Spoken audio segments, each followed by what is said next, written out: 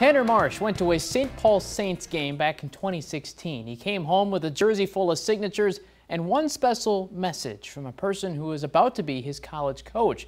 Tanner Vavra, son of Major League Coach Joe Vavra, signed that jersey. His message to Tanner: best of luck.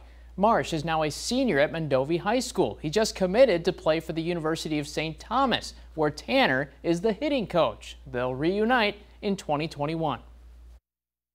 It's pretty ironic, looking at it now, like, wow, now I'm playing for him now. It's just a really cool story to share. Marsh has received hitting lessons from 3 Vavra brothers, Tanner, Trey, and Taryn.